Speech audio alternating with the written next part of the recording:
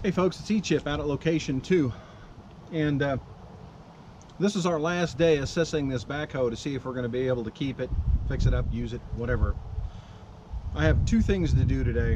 One is I'm going to pull that transmission off that you saw was rusted out on the last video. I'm going to pull it off, and then I'm going to run the engine to see if there's a problem with the power drive train in front of that.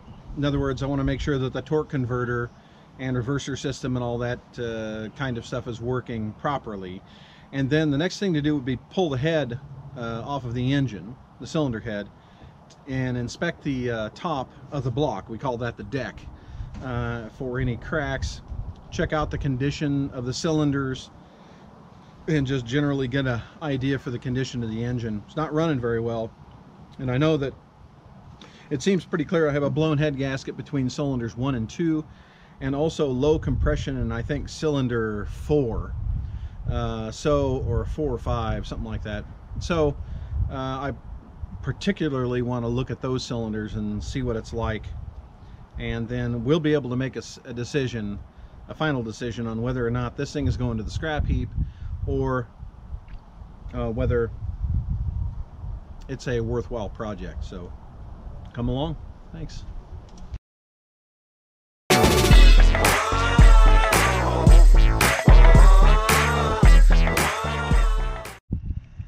Well, before I pull this gearbox off, I thought I'd show you what it looks like again. Last time, in the last video, you saw that you know, it had a lot of rust on top, and I think a lot of that was just caused from water, moisture over the years dripping down through the gear shift lever, because there was no weather boot on it. And but it was a lot more rusty looking than this. Several days ago, the day that I pulled the gear shift top off, after the video, I squirted a whole bunch of my special mixture of Marvel Mystery Oil and acetone into this, hoping to clean it up a little bit, and it does appear to have cleaned it up quite a bit. It's not nearly as bad as it was. That doesn't mean it's a good transmission. We still need to pull it and check it out, but I'm more interested in what's going on back here. Point to it. This section right here of the drivetrain is the what we call the reverser, and it's a shuttle. What it does is allows you to remain in gear and just shift back and forth between forward and reverse. That's helpful when you're doing a lot of earth moving equipment, moving back and forth. You're not always shifting stuff. You just have a little gear shift near the column up here, steering column, where you would shift it back and forth, and that just makes the job easier. But and then of course forward of that, in that sort of, I don't know if you can see it, that sort of rounded bell-shaped housing back, that's called a bell housing, in fact, that area there is the torque converter. That's like an oil operated clutch, and that's what gives you your automatic and automatic transmission. But I want to pull this gearbox off because we're unable to move it now with the rust. I want to start the engine and see if I can get the drivetrain to turn at all while the engine's running. That'll tell me, that would suggest whether I have any problems up here in this forward part, or whether it would be probably okay to proceed with repairs on the gearbox. Today is Thanksgiving, and Robert and the crew are inside working on dinner and enjoying each other and stuff like that. And I'm out here doing what I love. I'm thankful for my kids. I am thankful for Robert and our amazing relationship. She is an incredible woman who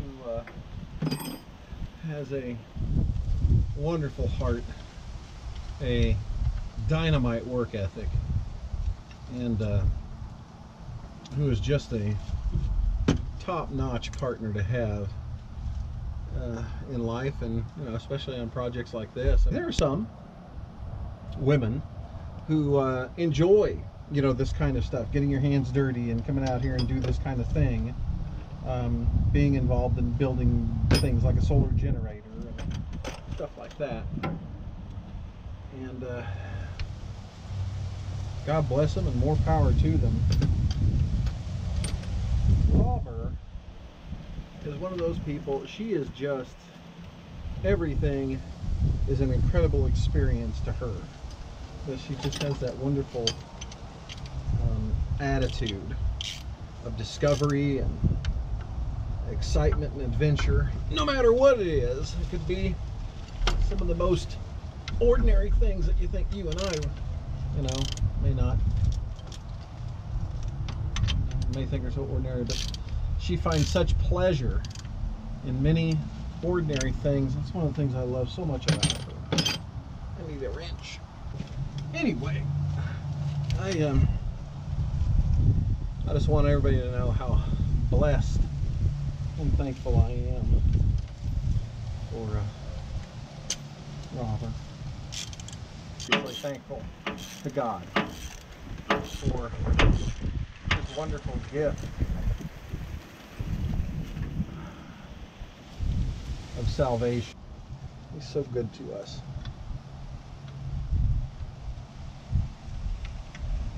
Is He not? Those of you who are Christians can agree, I'm sure. I hope.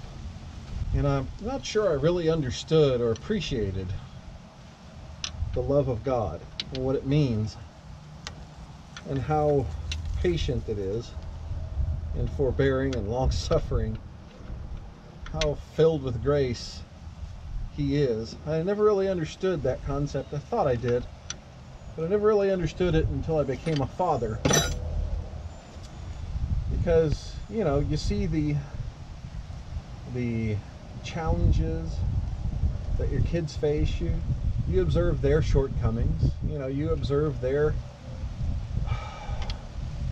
idiosyncrasies, and you're reminded of yourself so many times by your kids.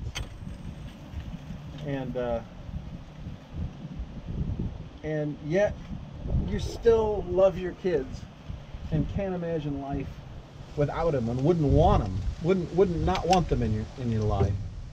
And you know, to think that God feels that way about us, how He sees us the way we are with all of our messes and stuff that we create, and how He still loves us. Oh my gosh.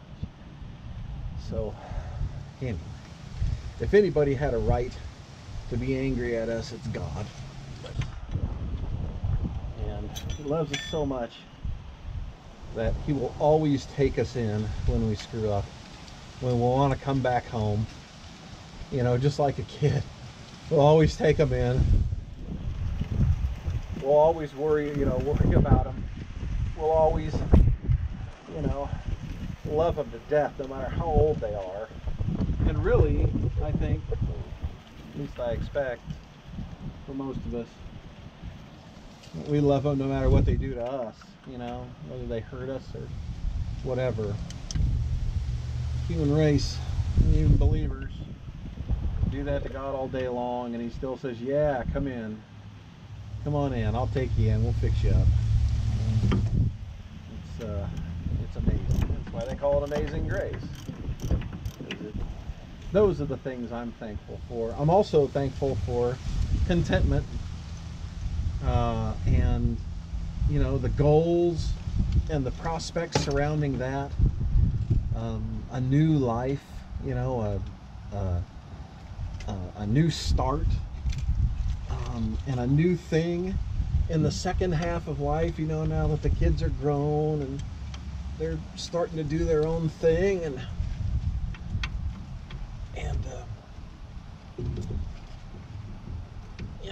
I never wanted to be the kind of middle-aged person who just sat around in a chair and did nothing. Wondered when the kids were ever going to show up, visit or whatever. But this is the last bolt, folks. I'd love to hear in the comments what you all are thankful for. We all have something to be thankful for, I'm sure. All right, 4 bolts. Ask a modern mechanic, even a modern tractor mechanic, If he could get a tractor transmission or a backhoe transmission out with just 4 bolts all together, I mean, all told. We put a little jack here under the transmission because, of course, that gasket has it sort of locked up against the bell housing frame. Apply a little pressure, break that gasket loose. This round housing right here is a drum that operates the emergency brake for this backhoe. This one attaches to the rear of the transmission instead of hooking up manually to the drum brakes on the wheel. This transmission is made by borg-warner, a company called borg-warner. They made a lot of transmissions for Jeeps and trucks, light and heavy duty trucks, Dodge, Ford, International pickups. I don't know if y'all remember those, and also for automobiles, Studebakers. I just don't remember. Whole bunches of them. This particular transmission was also used in Ford F2s and F3s. Those are the predecessors to Ford F250 and F350 pickups. It's a very simple transmission. I think borg-warner made this transmission from 1948 and stopped production sometime in the early 60s, about the time that this backhoe was made. I understand this transmission is only about 75 pounds. So I should be able to bench press this thing well, once I get it off, bench press it and drag it out. But if you don't hear from me again, you'll probably guess what happened. Old Egypt got pinned under a transmission, was never heard from again. Oh, it's leaking. Where? Or no, oh, that's a leaf. Okay, tighten it up again. It's tight. Okay, there we go. Okay, look, all the gunk. I want to get all of it out. See all that stuff in there? I want to get it with something. You know what I'm talking The about? pokey out That thing. pokey out thing. You ready? You ready? Uh-huh.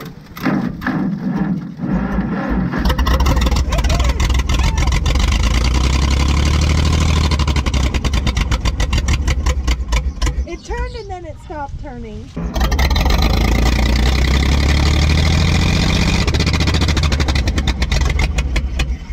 Okay, that's what I needed to know. Looking good, sexy. Here we go. And now we can get to the top of the engine. Check it out. It's wide open. Wide open spaces. You get what? 1, 2, 3, 4, 5, 6, 7, 8, 9, 10, 20, 22 bolts or something like that on this head. And that's the difference between an old engine and a modern engine. You used to have a lot of bolts on top of a cylinder head like that to make sure that it was held down tight. You had even pressure and fewer instances where you have blown head gaskets. But modern, and of course this one has a blown head gasket, but I mean it's 55 years old or something.